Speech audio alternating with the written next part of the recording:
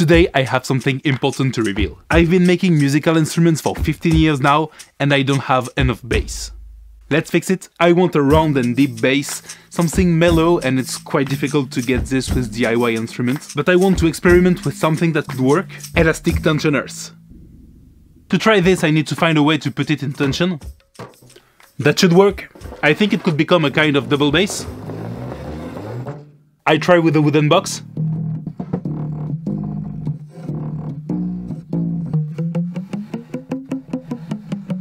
I think this is what I want to do. The double bass would have to wait. This could become a zither with movable bridges, with 3 notes for every tensioner. I'm already in love with this sound. I got my strings, now I need a big wooden box.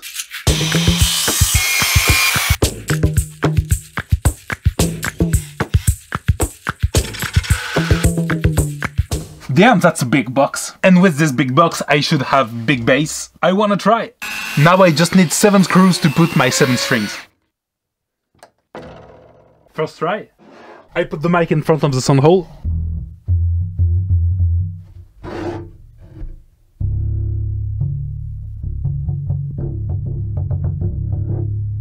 There is still some noises because of the table, the tools and those DIY bridges, but it will sound good. Now I need custom bridges. I found that triangular wooden bar that would be perfect. I will make various sizes and try them on the instrument.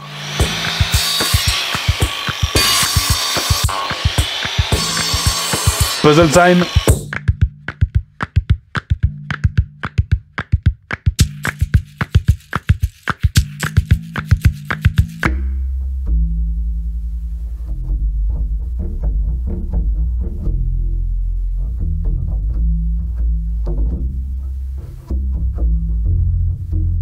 This is a double bass register. I'm really happy. This is exactly the sound I had in mind. The best way I found to get 2 notes on each string is this one. I use one side of the string to get the lower note. I can tune it by moving this one, and I can get the same note 1 octave higher on the other side of the string with exactly the same system.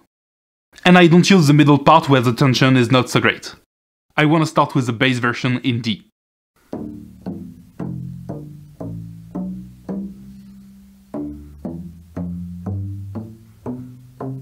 I want to explore all the sounds available. Let's go!